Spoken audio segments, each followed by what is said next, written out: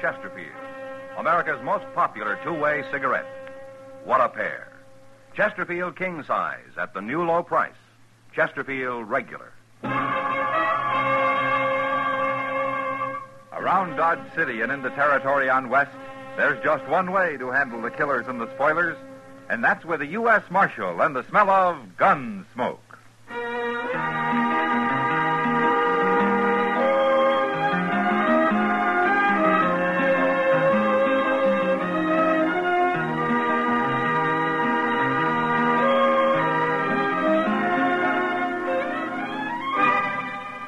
Gunsmoke, starring William Conrad. The transcribed story of the violence that moved west with young America.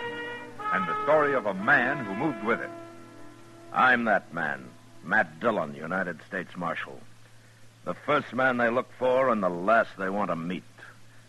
It's a chancy job, and it makes a man watchful. And a little lonely.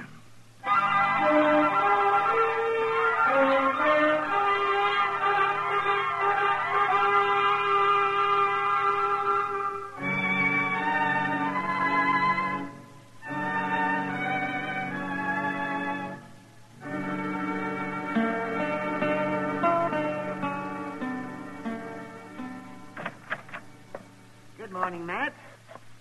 Chester. Hello, Doc. Well, what are you doing up so early, Doc? Early? It's almost noon. Well, that's early for some people. Oh, early for some people. I didn't come here to get into any personal arguments, Matt. I want to borrow one of your shotguns. Borrow a shotgun. Who do you think you are, Doc Holliday? All righty, I've asked you nice. Now I'll just help myself. Good. It's loaded. But I'll need more than these 2 shells. Where do you keep them? Well, fetch him a handful, Chester. Yes, sir. Yes, at least a handful. There's no telling what I might run into. Here you are. What's the matter? Don't you trust your aim, Doc, or are you planning to blow up a whole lot of people? None of your business, but I have to go up the river to Pierceville for a week or so, and I thought I might bag a few quail and prairie chicken along the way. Well, that won't make very good eating, Doc. Oh, is that so, and why not? Well, all you're going to get's feathers. Oh, I'm going to get what? We don't keep those guns here to shoot birds with, you know. Yeah. Oh, fellow. Here, Chester, give me some decent ammunition. Will you? Well, you didn't say what you wanted it for, Doc. Do I have to explain I'm not a murderer? This the U.S. Marshal's office? Yeah, that's right. Come on in, mister. I got something to tell you, Marshal. Okay. First, you better say my name. Emmett Dooley. All right, Dooley. Now, for what I got to tell you. I've been skinning hides, Marshal, working for a buffalo hunter named Culprit. You know him? No, I don't. Well, there was this Culprit and his partner Faber and me and the cook. Nobody knows the cook's name. We just call him the cook. And we was camped up the Arkansas River at Turkey Bend. You know where that is? Yeah, I know. Well, sir, Culprit, he broke out some whiskey night before last, and we all took to drinking it. And, Marshal, it's a bad thing, but when I drink whiskey, I get kind of senseless. Well, most men do, Dooley. Not like me.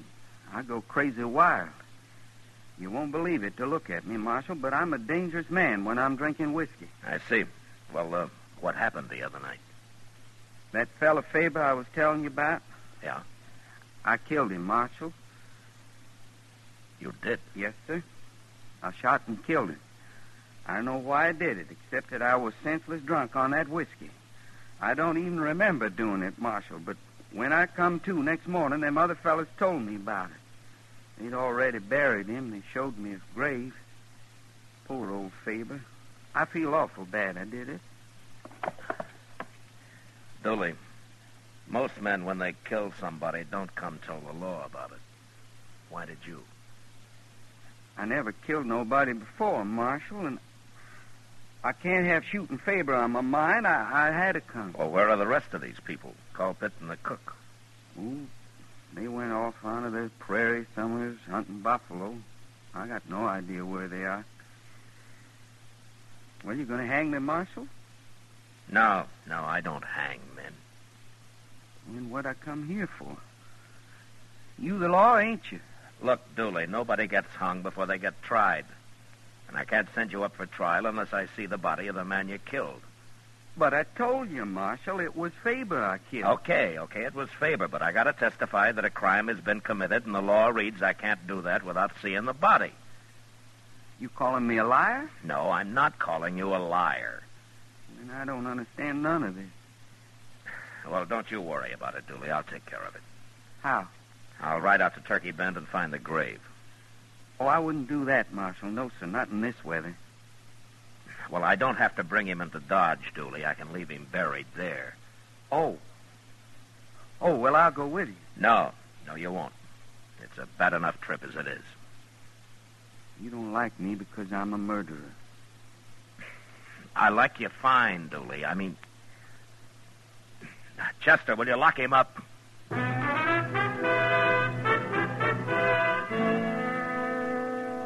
Turkey Bend was about 20 miles up the Arkansas, and since he was headed that way, Doc Adams rode along with us.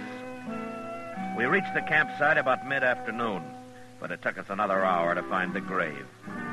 There was no marker on it, and in fact, only the color of the fresh-turned earth made it possible to find it all.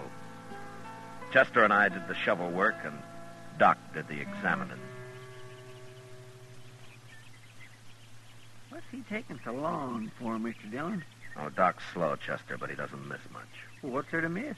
He's just a shot man. I mean, a Doc-shot man. I mean, a man... Never mind, Chester. Oh, he's through now. You can put him back now. I've seen all I need. Well, I should hope so, Doc. What was you looking for, measles? It isn't what I was looking for, Chester. It's what I found. Oh, what do you mean, Doc? Matt, I remember Dooley saying he shot this man. Is that right? Well, that's what he said. Well, little Dooley got it all mixed up. Faber there didn't die from a bullet. He died from a knife. What? Right through the heart. A knife, huh? Yeah, Dooley sure did get it mixed up. That or somebody told him wrong. It don't make sense. Well, it'd make more sense if I could talk to Cope. Well, how are you ever going to find him out here?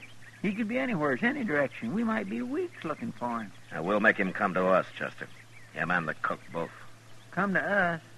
How? You'll see when we get back to Dodge.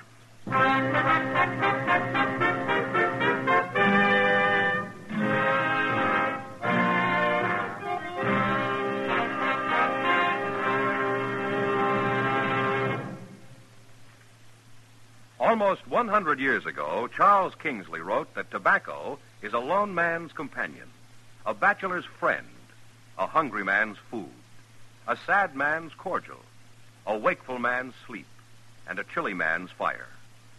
These words describe what Chesterfield means to millions of smokers today. You and I smoke for relaxation, for comfort, for satisfaction. And in the whole wide world, no cigarette satisfies like a Chesterfield. Only Chesterfield has the right combination of the world's best tobaccos. Tobaccos that are highest in quality, low in nicotine. Best for you. Get a carton of Chesterfield today. Chesterfield Regular. Chesterfield King Size. Both at the same price in most places.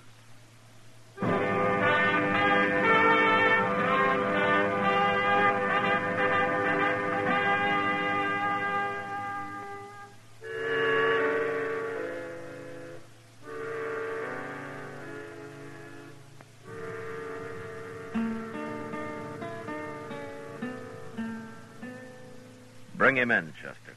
Come on, Dooley. Sun is up and the dew is almost gone from all the little plants and flowers. Chester woke me up, Marshal. You're going to have to do your sleeping somewhere else from now on, Dooley. I can sleep anywhere, anytime. That's what I like about winter. Nothing to do but sleep. Dooley, I'm turning you loose. What? I don't want you to leave Dodge, but I don't want you in jail either. What's the matter with me being in jail? I shot a man, didn't I? You saw the body, didn't you? You got the evidence? Now, don't you worry about it, Dooley. Just do what I tell you to. I want you to stay in Dodge, but not in jail. What? I got no money. I got nothing to eat. I got no place to sleep. I'm a buffalo skinner. How am I going to get a job in Dodge? Here, Dooley. Here's $10. Now, you can live on that fine. No. Now, go on, take it. Well, okay. But I'm not a man to borrow money. Now, you're doing me a favor. I should have made Culprit pay me off. Like he said, it didn't make sense. Me being in jail, I couldn't spend nothing. They may pay you off yet, Dooley. What? No, never mind. But look, if I catch you drinking that money, I'm going to take it away from you and you'll starve. Oh, I won't be drinking, Marshal. Didn't I tell you how crazy and dangerous I am when I drink whiskey? No, sir, I won't do that. Good. Now, if anybody asks you why you're not in jail, tell them I said I'm waiting for something. Waiting for what? Well, say I didn't tell you. And one other thing. Don't you tell anybody we rode out and found Faber's body. Don't tell anybody at all. Just forget about that. I'm all mixed up, Marshal. Am I still under arrest? No, Dooley. Now, why don't you go on and get out of here? I got work to do, huh? Can I come see you sometime? You and Chester? Sure, of course you can. But I don't want you hanging around here all day. Okay. I won't. Just once in a while. I wouldn't feel right otherwise, Marshal. Me being a murderer and all. So long. So long, Dooley. Bye, Dooley.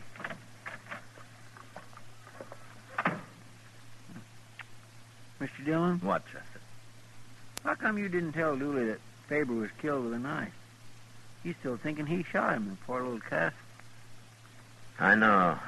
I'm sorry I have to do it this way, but word will get around. It'll get clear out onto the prairie, even. And when it does, I don't want Culprit and the cook to be scared off. I only want them to be real curious. So curious they'll come to Dodge and start asking questions. Well, what good will that do? Well, we'll find out when they get here, Chester.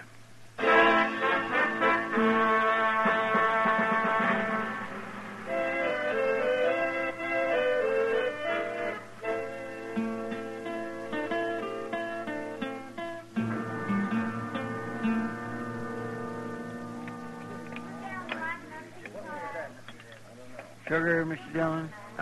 No, thanks, Chester. No, sir, I didn't mean to you on some. I meant I wanted some. Oh, yeah. Thank you. This coffee's mighty black tonight. Chester, you know, sugar's not going to change the color of the coffee. No, sir, but it sure sweetens it up. Yeah. Well, look at there. It's Dooley. Huh? Oh, Dooley. Well, sit down. Have a cup of coffee, huh? Well, ain't you going to say hello, Dooley? I can't stand it no more. You got to help me. Oh, what's the matter, Dooley? What's troubling you? 2 days. I've been out of jail 2 days. I can't go to another one, Mark. Well, why? What is it? Well, everybody treats me bad. They won't have nothing to do with me. They say I admit shooting a man, I ought to be in jail. I'm talking about you too, Marshal, for letting me out. People talk whatever I do. Well, I can't face him out no more. And anyways, I did kill him. I ought to be in jail. Well, Marshal, this way I feel like I'd stole a sheep. That's how I feel, just like I'd stole a sheep. I'm sorry, Dooley. You gotta help me. Last night they wouldn't even let me sleep in the room in house or the hotel, nor no place. Seems to me the citizens of Dodge are getting mighty high-minded all of a sudden. But I'll help you, Dooley. Thanks, Marshal. But not in jail. I can't let you stay there. But there's a shack out back of the jail. It belongs to Doc. He stores some stuff in it. Say, that's a nighty. And I'll give you some blankets, Dooley. We got plenty of them around. Doc might find me and shoot me or something. Oh, no, he won't do that. He won't be back for a week or more. Anyway, he'll be glad you're using the place. Well, can I stay in it all day, too? Sure you can. And if you'll show yourself somewhere every now and then, you know? I don't want anybody to think that you've left Dodge. I gotta eat. Will that do it? Fine, fine. Okay. But, Marshal, I'd sure like to know what a man has to do to get jailed in Dodge City, Kansas.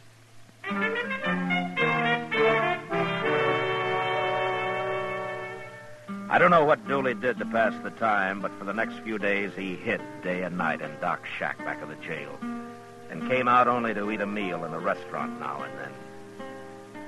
I felt sorry for him, but I'd have felt sorrier if he'd been hung for a crime I knew he was innocent of. A week passed and nothing happened until one day when I went into the general store after a new watch chain I'd ordered. Mr. Jonas wasn't there, but Kitty was. Hello, Matt. Hey, Kitty, you gonna buy that hat?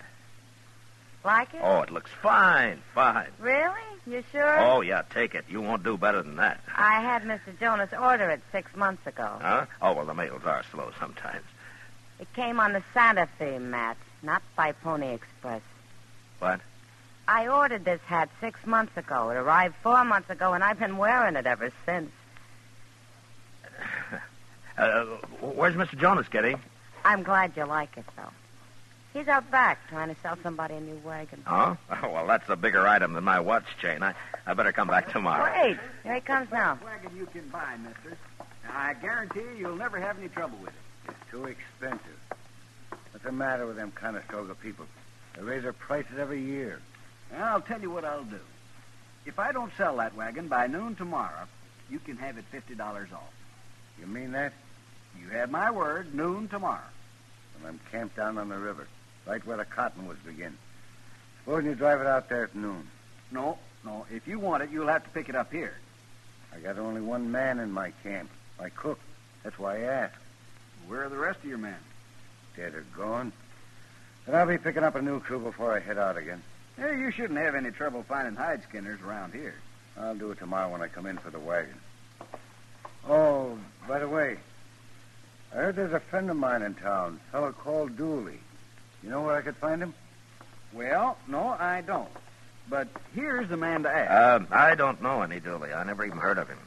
What? I'd like to get my watch chain, though. Has it come in yet? Well, yes, but We've been waiting half an hour, Mr. Jonas. Aren't you ever going to be through with him? Don't get in a fret, lady. He's through now. See you at noon tomorrow, storekeeper. Sure. Oh, thanks, Kitty. Sure, Matt. Now, what is this all about, Marshal? Mr. Jonas, that man's name is Colpit. I've been waiting a long time for him to get here. Oh, now I understand. It was his partner Dooley killed. That's why he was saying he's running his outfit alone now that he's got all the money. Is that what he said? Yes, and he also said something about taking care of the law here before he left. Of course, I didn't think anything about it at the time. Lots of men talk like that. Yeah, I guess they do. But, Colpit may mean it.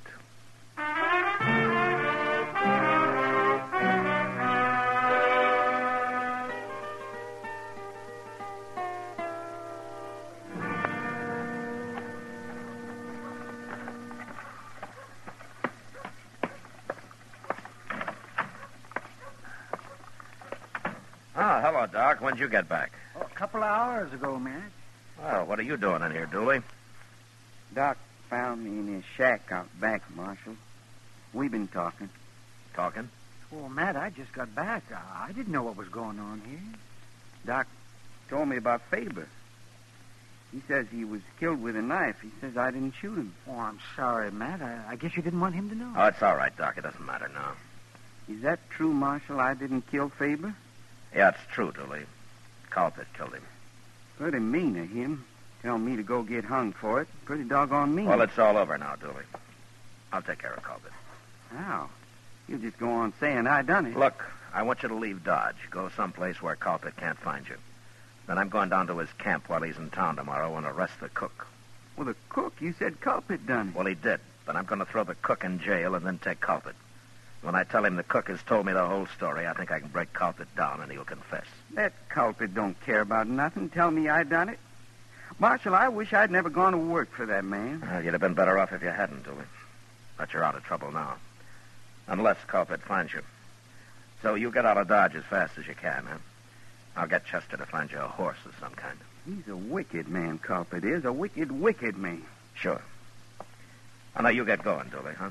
And, good luck to you. Thank you, Marshal. You've been as good as you could be to me, I guess. Yeah. Sometime, if I'm Dodge again, I'll come see you, maybe. Sure. Anytime, Dooley. I'll be glad to see you. Well, so long. So long, Marshal.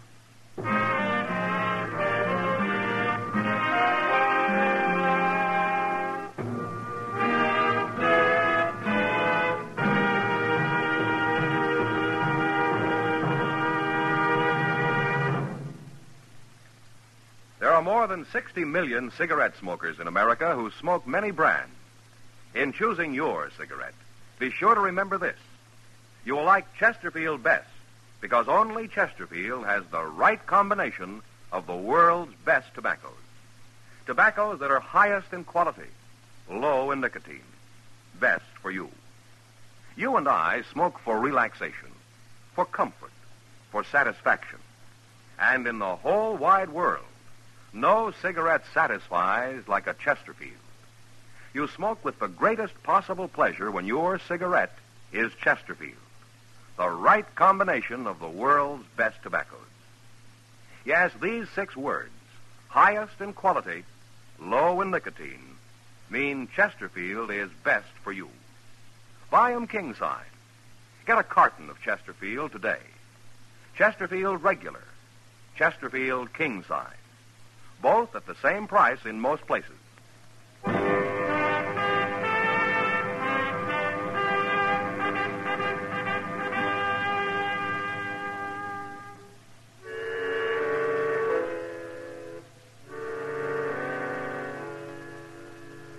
I gave Chester $10 to buy Dooley a mount with, but he couldn't find much of a horse for that. So they settled on an old jack mule. I didn't see Dooley again, but Chester told me later that he'd grub-staked him with another 10 out of his own pocket when he saw him off. I guess we both felt a little guilty about the way I'd had to treat him. Anyway, the next day, just after noon, we rode down to the river to pick up the cook and bait the trap for the real murderer, Culprit. Are you going to find this camp, Mr. Dillon? Well, he said it was where the cottonwoods begin, Chester. Oh, right over there. It'll kind of spoil everything if Culprit's decided not to go to town after all, won't it? Yeah, it sure would. There's his horses. Yeah. Ain't no smoke, Cole. That cook ain't cooking nothing. With Culprit in town, he's probably asleep, Chester. Hey, he's shooting at us. Yeah. There's a hole up ahead, Chester. Right for it. All right, leave your horse, Chester.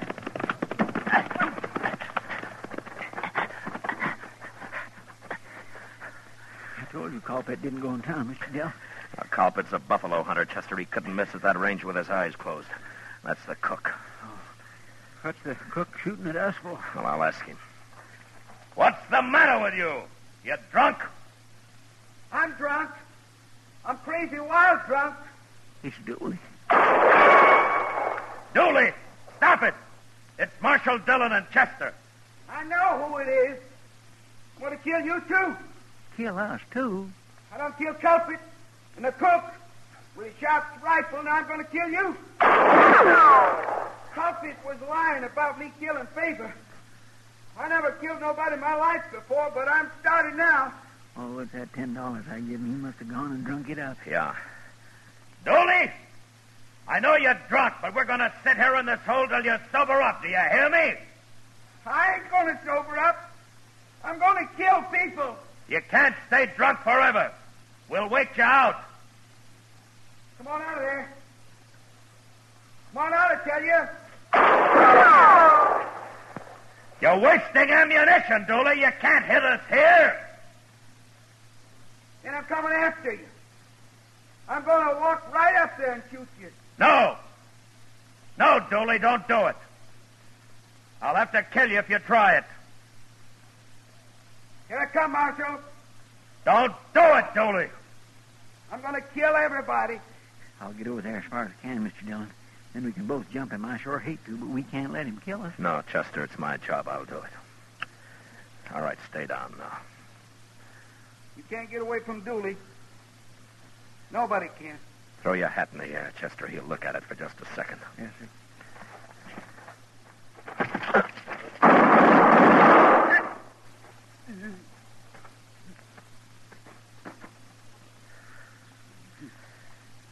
Oh, that's it, Chester. Come on.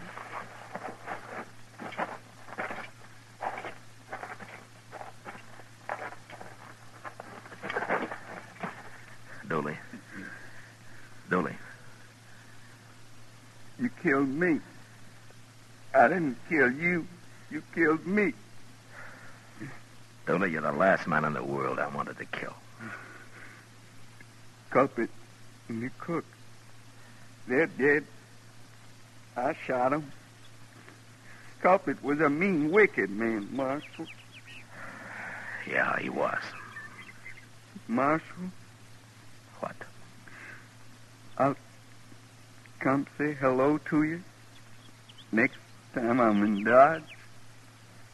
You said I could. Yeah, you come, Dooley. Sure, you come anytime you want. Thanks, Marshal. Thank you.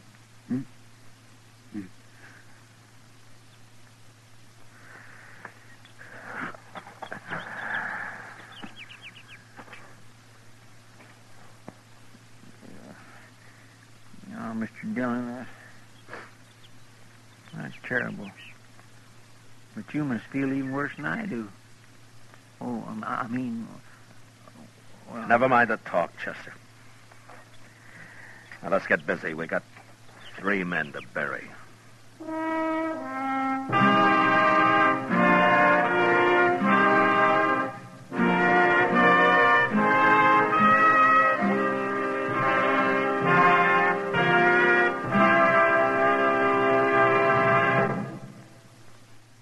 Like 'em filtered? Like 'em king size? Then for you, this is it. King size L&M filters at the same low price as L&M regular. Both have the miracle tip for the effective filtration you need. Yes, it's the filter that counts, and L&M has the best. You get much more flavor, much less nicotine, a light and mild smoke. Buy L&M filters, just what the doctor ordered. It's America's highest quality and best filter tip cigarette. Buy a carton, king size or regular, both at the same low price.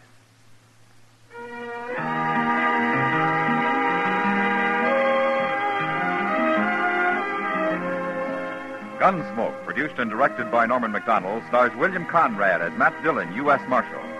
Tonight's story was specially written for Gunsmoke by John Meston, with music composed and conducted by Rex Corey. Featured in the cast were Vic Perrin, Harry Bartell, and James Nusser.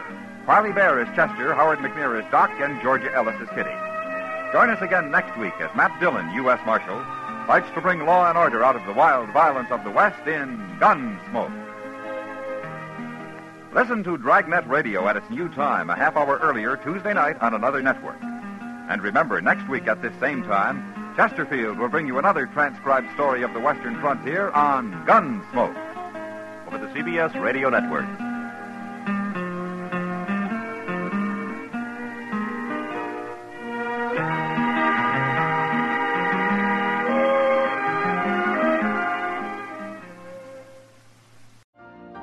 You've been listening to the OTR Gold Network. Find more classic radio at otrgold.com.